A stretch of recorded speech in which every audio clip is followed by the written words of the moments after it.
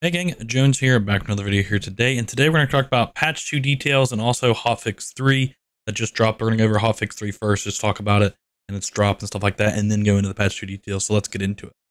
So hotfix 5.3 has been launched and it seems to be doing well. It fixed all the issues that carried with it, like the 5.2 hotfix. It fixed all those issues. That was a big deal, but their response to it was incredible, and they came back and just fixed everything. And then also we're going to talk about the patch 2 details, so they're just really kicking it, doing a really good job. It fixed task-related issues. So like if you'd go in and double-click hand over, there would be items that disappeared, stuff like that. It fixed that. It reduced rubber banding. So you should see a performance increase as far as rubber banding goes. And it also improved the AI behavior against multiple players. So how the AI reacts, I'm not sure how exactly what they're supposed to do with multiple players, but it'll be interesting to see like places with Tiger Bay where you go and you're with multiple people and see how they react, because there is a ton of AI there. We'll just have to see what that means as far as reacting goes. Also, there was a thing that I wanted to talk about with hotfix 5.2 is that they said AI are going to react to sounds behind them. So I know a lot of times I've like snuck up right behind AI when I'm behind them and they can't hear. So be aware of that. As far as sneaking up behind them, you may not be able to do that now because they fixed an issue where they wouldn't react to sound behind them.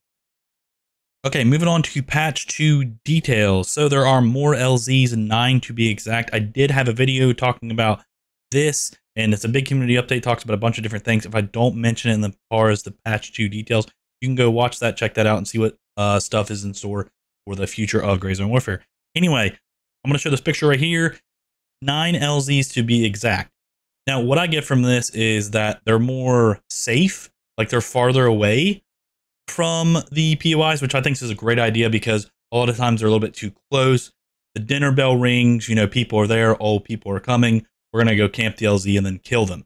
Also, with the more LZs, I think it kind of combats LZ camping just because there's so many different options to have. So like, I know I've been sitting at LZs waiting for my heli. Somebody comes and lands and I kill them. And then I've had it the opposite way where I get off a heli. I've ran through escape, thankfully. And then I notice that they're just getting on a heli. So I think this should help with LZ campers and accidental camping. So I think it'll do both. Also, if you look on the top right, you'll see that they have added pickup LZ and destination LZ details when you click on a heli. So now, without having to guess or ask somebody, you can simply just click on the heli and it'll show you the pickup LZ and the destination LZ. That is very cool. So you don't have to sit here and ask and wait and guess. And you can just hop a ride with somebody. It'll be a lot faster sitting there. Instead of waiting like 5 to 7 minutes to get a heli, you can simply jump on one and get a ride. So they're going to have a new setting for mouse sensitivity when you ADS. So that'll be nice, you know, when you go in, look in a scope or red dot, whatever it may be, you'll be able to adjust the sensitivity so it's not as fast as it would be if you were just looking around, which is a big quality of life thing, because I know that I lower my sensitivity when I am ADSing in comparison to when I'm looking around. So that is very nice. Also, they're going to fix various crash issues. Now, we do not have access to the whole patch 2 notes yet, but if you want to get caught up on what is in the future of the game, like I said, I'll leave the video up on the top right again. I have a community update where they talk about a bunch of different things, more LZs included, which is going to be on patch 2. Now, patch 2 is going to be available on the test server tomorrow on June 14th, so make sure that you're going to test that and help them out. It is said to be their largest public playtest so far, and it will be separated into waves. So if you're able to get in and test it, make sure you are. Now, we do not have all the notes for patch 2 yet. They will not be available until patch 2 actually goes live. So make sure that you're going to the test branch and doing that.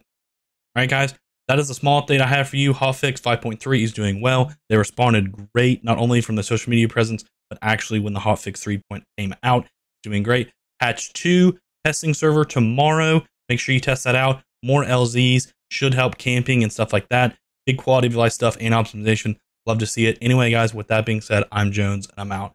Peace.